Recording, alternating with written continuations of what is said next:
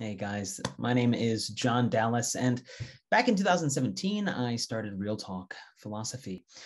This is a quick video explaining the role of the local chapter leader. I'm sure that there are lots of other questions that you might have, so if you do, feel free to send me an email at any point, but I believe this will answer many of your questions, so let's roll into it. And thank you very much for taking the time to check out what this role means. There's other content on our website explaining exactly what Real Talk Philosophy is, but just a quick rundown here.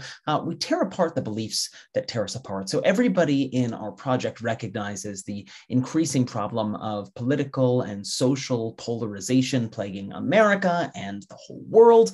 And we create community events that allow people from different sides of the political sphere to come together and have a meaningful conversation around these topics. Now, it's important to note the goal here is never to teach anyone anything, or rather, it's not to tell people what they're supposed to believe. But instead, we just want to show off the major arguments on each side of the issue and let people decide for themselves what they believe. But we make this fun. We use double-sided lectures, sure, and small group discussions, and we also create games, we create music, we create artwork, all around these different topics. Now, in the last 3.5 years, we have covered 4.5 years, we've covered 86 different topics ranging from cultural appropriation to polyamory, consciousness, psychedelics, the origins of sexual orientation, whether or not sex work should be legal, whether or not we should have children. And we explore each one of these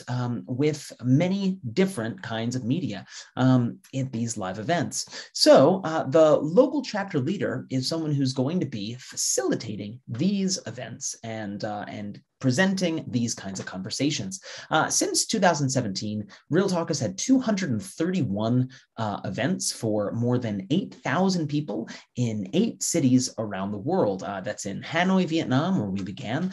We expanded out to Da Nang, Vietnam, Ho Chi Minh City, Vietnam, Singapore, in Thailand, we were in Pai, Chiang Mai, and Koh Phangan. And now we're going to be expanding out to the United States and abroad. So really excited to get going with you on this. I'd like to show you our core team right now. So we have people coming to us from the United States, from Thailand, from Singapore, from South Africa, some from Bali, Indonesia, from India, from Thailand, I think I already said, from Vietnam, from England. So we're spread out all over the world, and you'd be a part of this international team. And everybody basically works from behind their computer somewhere in the world for some amount of time each week. Essentially, the way that this whole thing works is that we have a product development team that's responsible for doing all of the initial research, turning this research into some kind of presentation, also into infographics and vocabulary sheets. And then we have a team of artists that then take that research and turn it into some artwork and into songs. And we have game designers that create games based on each one of these topics. So that's our product development team. Now, those products then get sent out to our different event production teams. So we have an EFL component that's teaching English as a foreign language. We have a podcast component, a video production component. We do Real Talk events online as well. But what you're here for is this local chapter, is for being a local chapter leader. So these components each go to our local chapter leader coordinator, who then sends them out to each one of the individual local chapters. Now, when you sign on to be a local chapter leader, you're actually going to be given access to our full repertoire of resources. And we want to make sure that each one of the local chapters is made up of at least 2 people. Now, I know that you see 3 little circles down here. It's a little bit misleading. The minimum number of people on a local team is 2. We need at least 1 person facilitating the event, giving the lectures, facilitating the small group discussions, facilitating the games, introducing the experts and the artwork. We need someone else to be taking photographs and someone else to be at the front door collecting money.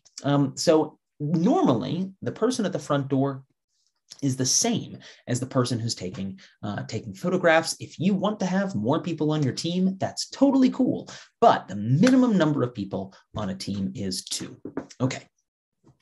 And of course, if you can figure out a snazzy way to do this with less than 2 people, let me know about it. That sounds great, but we've not been able to do that so far yet.